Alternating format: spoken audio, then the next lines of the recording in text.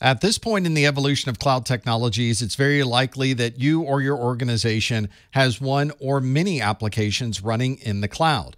These could be running as infrastructure as a service, platform as a service, software as a service, or one of the many other types of services available in cloud-based infrastructures. But in all of these cases, the question still remains, who is responsible for the security for all of these different cloud-based systems? Fortunately, if you're working with a public cloud provider, they are probably going to provide you with a matrix of responsibilities. This will clearly show who's responsible for the different aspects of the technologies running in the cloud.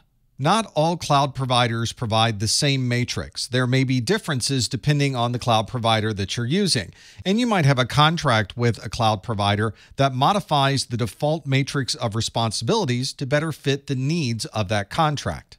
This is a responsibility matrix that was taken from a large cloud provider. You can see that it's broken up by software as a service, platform as a service, infrastructure as a service, and on-prem or on-premises. Anything in blue is managed by the customer, and anything in yellow is managed by the cloud provider. In some cases, there's an overlap where both the customer and the provider are responsible for everything at that level. So for this cloud provider, if you're wondering who's responsible for the operating system, if this is software as a service, it's the provider, platform as a service is the provider, and infrastructure as a service, and obviously on-premises would be the responsibility of the customer. You can compare that with a section of the matrix for accounts and identities. That would obviously have a significant security concern, and in the case of this cloud provider, the customer is always responsible for anything associated with their accounts. If you're wondering what the responsibility matrix might be for your cloud provider, they probably already have it documented as part of their services. In some organizations, one cloud isn't enough. You may have multiple clouds that you're using across different cloud providers. We refer to this as a hybrid cloud, and although it adds additional flexibility when you're using different cloud providers, it also includes an extra level of complexity when you're needing to manage across those providers. For example, most cloud providers don't talk to each other directly, and in fact, many of the systems between different cloud providers may work in very different ways. So you might have to manually configure all of your settings separately for each cloud provider. For example, you might have authentication that needs to occur, and if you're configuring it differently on each provider, you may have a mismatch between one provider and another. Or you may be configuring server configurations or firewall settings, and all of those need to match between all of these different providers. And since they're not connected to each other, it's an opportunity to have a mismatch between one and the other. It can also be difficult to manage security and other logs between these different providers. Each provider writes a different type of log with different terminology, and it may be difficult to combine those together to see what's going on. And in order to take advantage of this hybrid cloud, it may be perfectly normal for data to constantly be transferred from one cloud provider to the other. Each time this data is sent from one provider to another, it's traversing the public internet. So you have to make sure that all of your security settings are configured to protect that data in transit.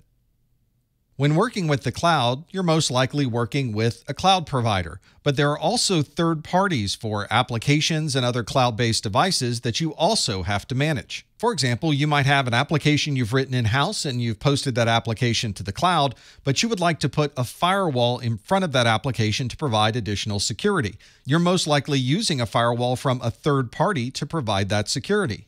A good best practice is to have a vendor risk management policy so that you can manage and maintain the security for these third-party technologies.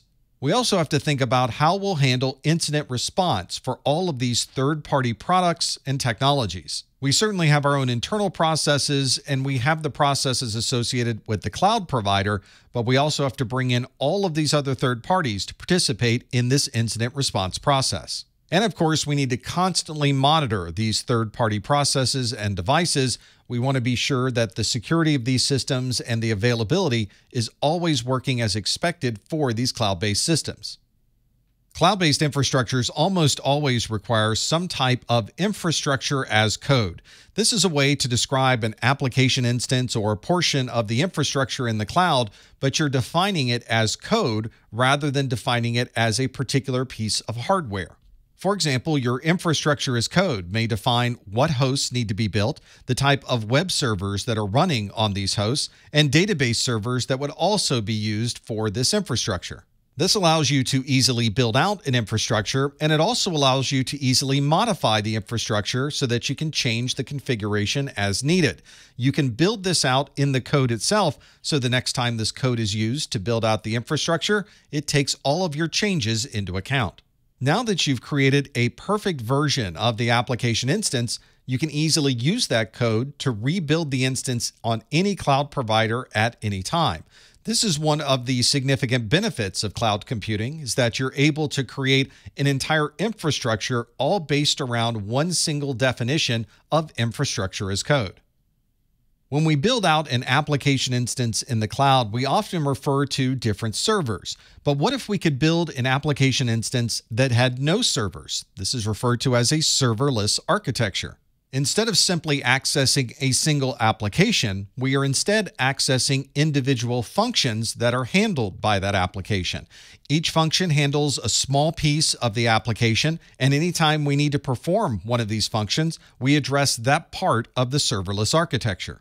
What's also interesting in this serverless architecture is there's much less emphasis on the operating system itself. Each one of these smaller application functions can run in whatever operating system happens to be appropriate at that particular time. From the application's perspective, we're only interested in sending and receiving information for that small piece of those autonomous functions. We don't have to worry so much about what operating system is running underneath. Your application developer is going to spend time breaking the application into these smaller functions and then deploying them on the server side. This also means that you would only need to run these particular application functions when they're needed. This also saves time and money, especially on a public cloud-based infrastructure. If the application needs to access a particular function, it can be built in real time in the cloud. That function can then be referenced for the application. And if it's no longer necessary to continue to run that compute container, it can then be removed from the cloud until you need it the next time. Most of the work that's happening with a serverless architecture occurs in the cloud. So the bulk of the security associated with this application instance and the serverless architecture is all in the cloud itself.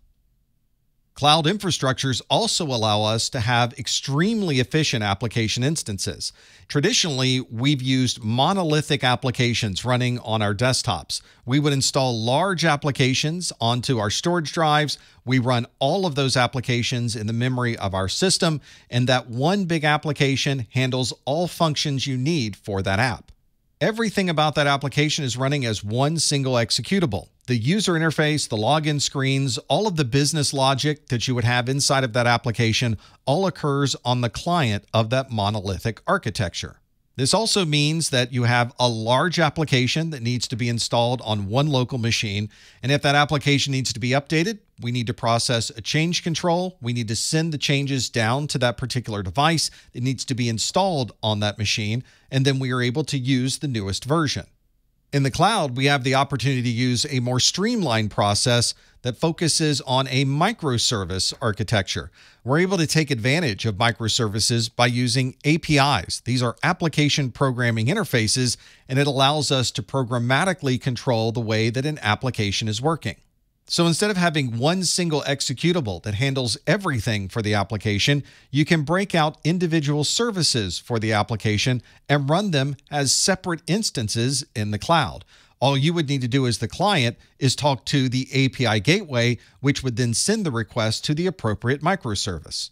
This greatly extends the scalability of the application. If there's a certain portion of the application that is being used more than others, you can roll out additional microservices to handle that load. This also makes it more resilient. If you happen to lose a particular microservice, the rest of the application will continue to work. And since the security is based on the microservice that's running, you can provide the proper amount of security based on the service that happens to be running. If the microservice is handling authentication, there will be a set of security processes for that. And if this microservice is reading or writing information to a database, there will be a security process associated with that microservice.